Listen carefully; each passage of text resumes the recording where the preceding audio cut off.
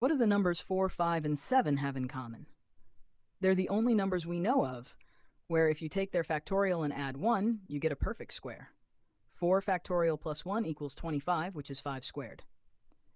5 factorial plus 1 equals 121, which is 11 squared.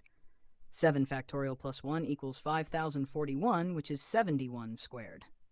That's it. Just 3 numbers, and mathematicians have checked up to 1 billion and haven't found another one.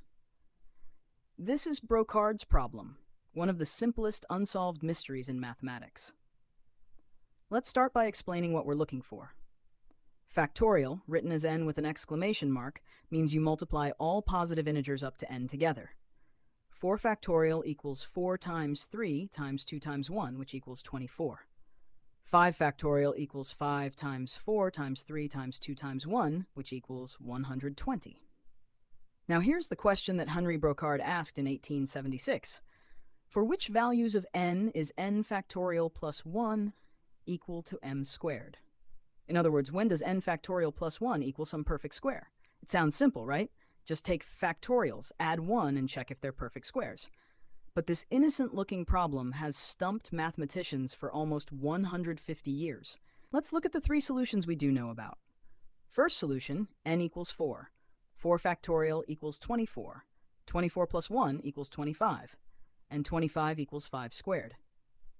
Second solution, n equals 5. 5 factorial equals 120.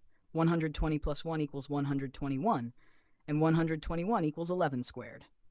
Third solution, n equals 7.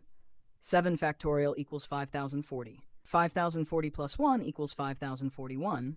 And 5041 equals 71 squared. Beautiful. 3 perfect solutions. Now you might be thinking, okay, let's just check n equals 6, n equals 8, and so on. So let's try. For n equals 6, 6 factorial plus 1 equals 721. The square root of 721 is about 26.85. Not a perfect square.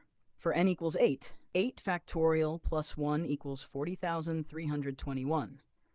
The square root of that is about 200.8. Also, not a perfect square.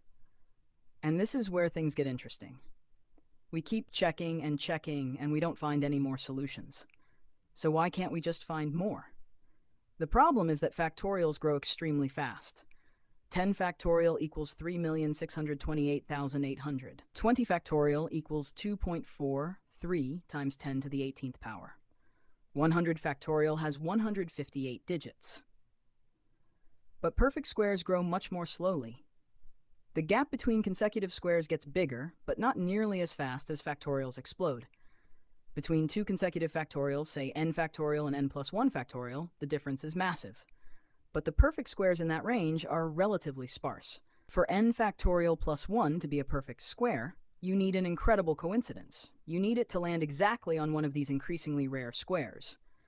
Mathematicians have used computers to check this problem extensively. By the 1980s, they had checked up to n equals 1 million. By the 1990s, up to 1 billion.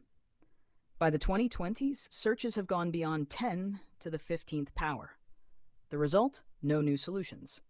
But just because we haven't found another one doesn't mean it doesn't exist. The fourth solution could appear at n equals 1 trillion, or 10 to the 100th power, or maybe never. So what have mathematicians actually proven about Brocard's problem? Here's what we know.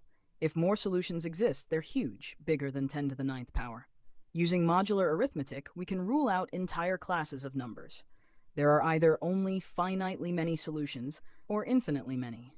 We just don't know which. Brocard's problem is connected to other deep questions in number theory. The mathematician Paul Erdos worked on similar problems involving when sums of consecutive integers can be powers. Problems like this help us understand the distribution of perfect squares, the properties of factorials, and the limits of computational mathematics. Some believe there are only these 3 solutions. Others think there might be infinitely many. But they're so rare, we may never find another one.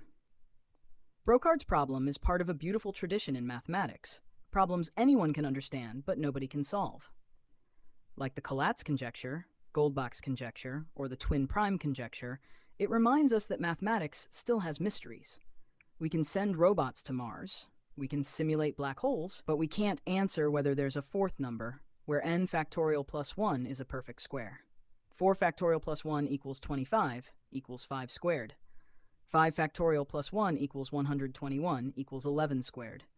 7 factorial plus 1 equals 5041 equals 71 squared. And that's what makes mathematics beautiful. The solution might come from a brilliant insight about factorial growth, a new computational technique, or a connection to another area of math. Or maybe we'll prove that 4, 5, and 7 are the only ones, that these three numbers are truly special. So there you have it, Brocard's problem. 3 known solutions, nearly 150 years of searching, and still no answer. Will you be the one to find the fourth solution, or prove it doesn't exist? Until next time, keep exploring the beautiful world of mathematics.